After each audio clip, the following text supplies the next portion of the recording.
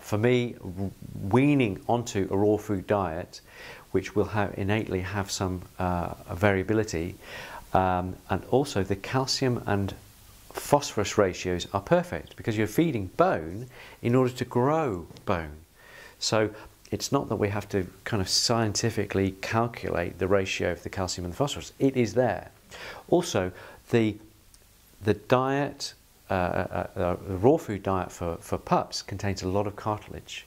Okay, and cartilage is made up from these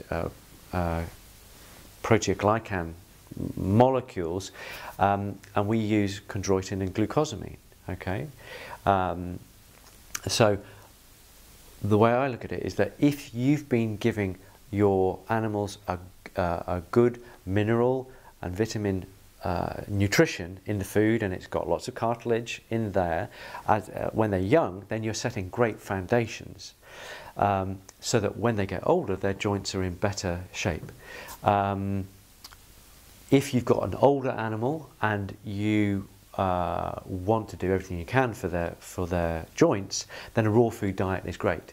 It helps to regulate weight, it helps to provide natural cartilage precursors.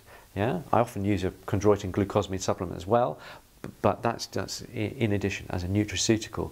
But I find that a raw food diet will be very beneficial to stiff or arthritic dogs and cats.